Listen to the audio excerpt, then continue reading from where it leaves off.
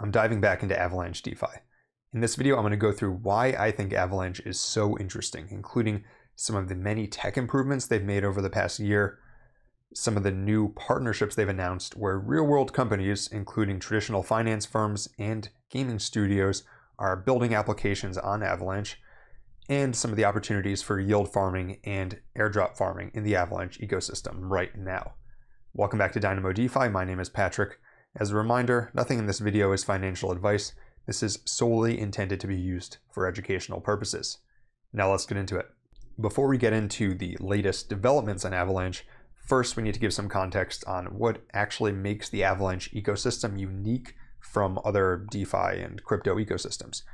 And the most important thing to understand is that when people think about Avalanche in crypto, especially in DeFi, usually they're really thinking of the Avalanche C chain. And Avalanche C chain looks very similar to Ethereum or Ethereum layer 2s like Arbitrum, although with lower transaction fees than Ethereum itself. But if you go to Avalanche C chain, you'll have DeFi, you'll have NFTs, you'll have meme coins, you'll have all the things you're used to in crypto.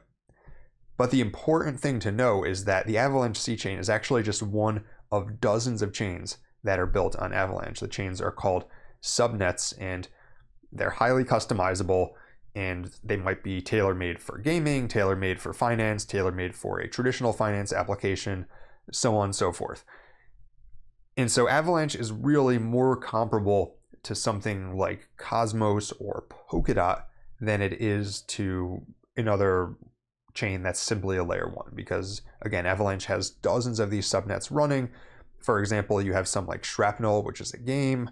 You have Dexalot, which is a Dex, perp Dex. You have Beam, which is for gaming. We'll talk more about Beam later. And then you've got a whole bunch of other ones.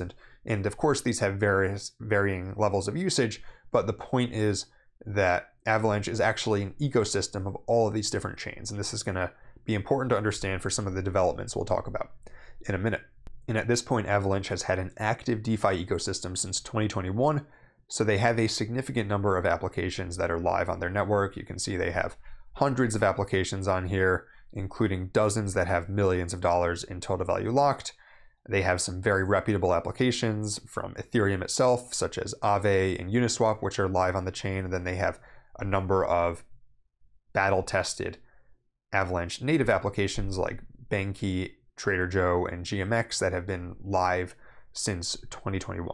And as I was researching Avalanche, one of the things that stood out to me is that they've made a ton of tech improvements over the past year to make it easier for developers to launch these subnets. And this fits with a larger trend that we've talked about a lot on this channel as it relates to crypto, which is this move towards modular chains and this move towards app chains.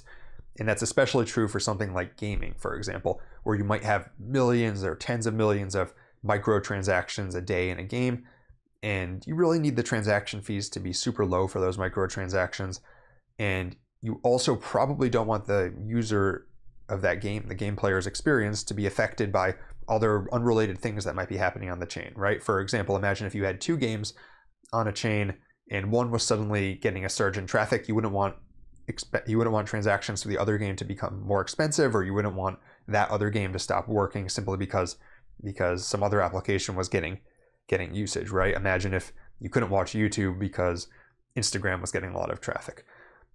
And then similarly, you also have this move towards needing highly customized permissioned chains for institutional investors or traditional finance institutions that want to dive into blockchain and crypto, but they have to also be heavily compliant. And so Avalanche makes all this possible with their subnets. And one of the solutions that they've come out with, or rather a team has come out with building on Avalanche, is GoGoPool.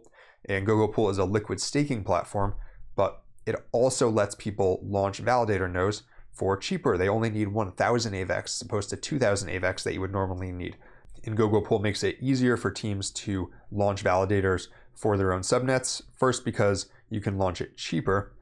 And second, because they make it easy for teams to airdrop tokens to other validators to recruit them into their new subnet validator set. And so that's the first solution that's making it easier. The second is Ava Cloud. Ava Cloud is a managed blockchain service that basically lets people deploy subnets within a few minutes. And they advertise here that those new subnets can have 50,000 plus transactions per second, which is believable based on the transactions per second that some of these gaming subnets on Avalanche are putting up. And so again, they're building infrastructure for a future where you have hundreds or even thousands of teams that are launching their own subnets on Avalanche, just building those network effects, building out the entire ecosystem of subnets on Avalanche, and potentially launching a subnet as easily as you could actually launch a website. Another piece of technology that's going to make it much more appealing for teams building app chains or other customized chains to build on Avalanche is they recently launched their own cross-chain messaging protocol. This is called Avalanche Warp Messaging. And so this basically allows any Ethereum compatible chain on the network to seamlessly communicate with each other. And this is really big because one of the ideas behind subnets is that you could have an application that launched on the Avalanche C chain, which is probably the network that most people are using, at least most crypto native people. But then the application might outgrow it. And what this does is they could then move that application to its own custom subnet, but they would still be able to seamlessly communicate with other applications and chains or other subnets in the Avalanche ecosystem. And the result of all these technological improvements is that you've had some seriously impressive companies that are starting to build their own custom subnets. Recently, a few months ago, we had this announcement that JP Morgan and WisdomTree were actually working on a solution on Avalanche. And again, like we talked about previously, these subnets can be really powerful for institutional investors because they allow them to build things like permissioned access and KYC that they would need to be fully compliant. And maybe you're against that for yourself because you like to use crypto. Personally, I use permissionless blockchains mostly, but the fact of the matter remains that eventually these institutions are going to want to build things in blockchain, and they're probably going to look for some sort of solution like this. In another piece of institutional adoption, you had Citi launch a 4x project on Avalanche, and they launched this through something known as Project Guardian, which is an initiative by the Monetary Authority of Singapore. And you can see here that they are launching private permissioned Avalanche Evergreen subnets. And basically for the current phase, it's to capture price quotes. But again, good news that you have these various companies choosing to launch on Avalanche. And then in another piece of news, Republic selected Avalanche blockchain for its investment security token. So this traditional finance institution is piloting a tokenized investment fund called Republic Note, and they are using Avalanche to do it. You've also had a ton of adoption in the gaming sector. Just recently, you had this very well-known MMORPG, MapleStory, announce that they were building their own Avalanche subnet. You've had Beam, which is a network focused around crypto gaming built by Merit Circle, which is kind of this crypto native decentralized organization for building crypto games. And that's on Avalanche as well. Beam has its own subnet. And then you've had many other games from experienced teams launching on their own subnets, such as Shrapnel. So there's a lot going on both in the realms of finance and gaming. And I think one interesting thing about this is that these are very different, right? You've got the institutional investors and you've got the gaming, but they both fit together in that they are real world adoption that's not driven by speculation, that's not driven by people just wanting to trade crypto. They're actually using the technology on blockchain. And I feel like that's a common theme that you see with some of these projects building on Avalanche. And I already know what people are going to say. You're thinking, but Patrick, I am crypto native. I do want to speculate. I want to use DeFi. I want to earn yield. I want to earn airdrops. Well, there's opportunities to do that on Avalanche as well. As with basically every ecosystem, good place to start is you can go to DeFi Llama and look at which applications are built on Avalanche. But I've also picked out some that I think are interesting opportunities that I'm interested in personally. First, the major DEX on Avalanche is Trader Joe, and that's going to be a good place to earn some basic yield on tokens as well as to trade. And for example, you can see here the APRs are extremely high right now because there's been a lot of activity on the network. For example, you can provide yield on AVAX USDC, wrapped ETH AVAX, so on and so forth. I used to be in a lot of pools like this. Now I mostly stick to things that you don't have the risk of impermanent loss, such as SAVAX and AVAX, where you are basically just pairing liquid staking token with the network token and earning yield all the while. Trader Joe is also cool because it has this really easy to use interface for providing concentrated liquidity, where you can choose the shape of the liquidity you want to use and very easily move around the price that you're providing liquidity on. And so this is one of the things that I think is pretty interesting. There's some good stablecoin pools as well. There's also some pairs that might have higher risk of impermanent loss, but also have higher risk of reward, such as pairing meme coins on the network with AVAX itself. Another good application to know about is Banky. Banky is the leading money market and the leading liquid staking solution on Avalanche. And so you can stake your AVAX through Banky and start earning some yield on it, or you can provide your AVAX as collateral and actually borrow against it or earn some yield from lending. So for example, you can lend out your SAVAX, that's the liquid staked AVAX through Banky, and you only earn a relatively small amount of yield, right? When you add up supply and distribution APR, it's around 2%. However, you could then borrow against it and maybe farm with those stable coins or otherwise use those stable coins in the Avalanche DeFi ecosystem.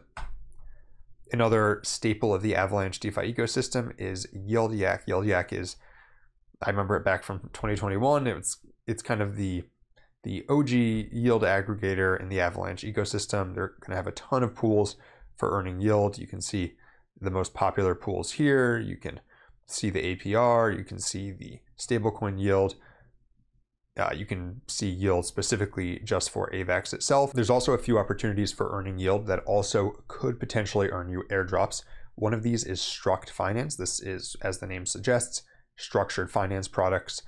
And basically, these are fixed yield products with various pools on GMX and Trader Joe. You can see, for example, this AVAX pool has a fixed yield of 15%.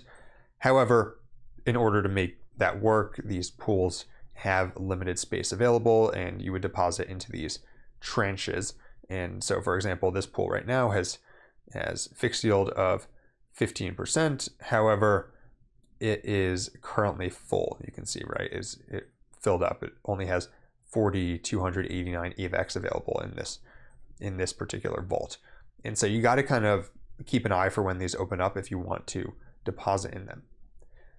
Additionally, Struct has a point system and leaderboard. So as we talk about in this channel, points means there's likely going to be some sort of airdrop in the future, and you can earn those airdrops by depositing into their various vaults. So I think Struct is a pretty good opportunity both for yield and airdrop farming.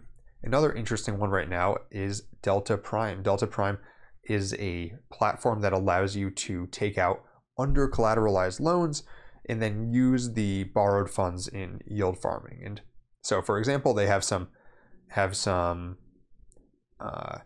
examples here.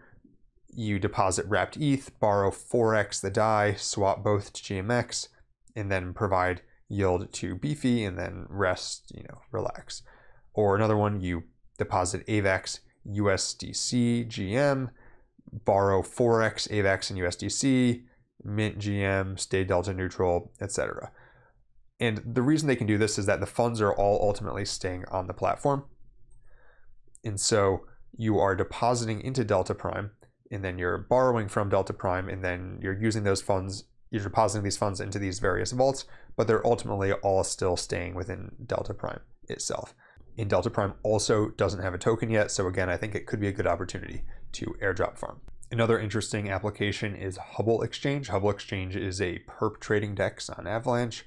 Right now they have ETH, AVAX, Sol. You can trade these tokens with leverage on Avalanche. And so if you like to trade, you might want to check out Hubble as well.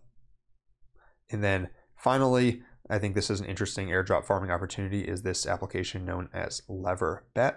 This is a decentralized leverage sports betting application building on Avalanche. So you can bet on sports, or you will be able to once they launch, and you'll be able to do so with leverage. And also, they don't have a token yet, and so this could be a good opportunity to airdrop farm. If you want to dive in more to the thesis behind Avalanche, as well as the Avalanche DeFi ecosystem, I published this in-depth report in my premium Substack a couple months ago. It goes through all the things we talked about today, plus much more. I'll link it down in the description for those of you who might be interested. And for more videos like this one, be sure to like and subscribe. Until next time, this is Dynamo DeFi.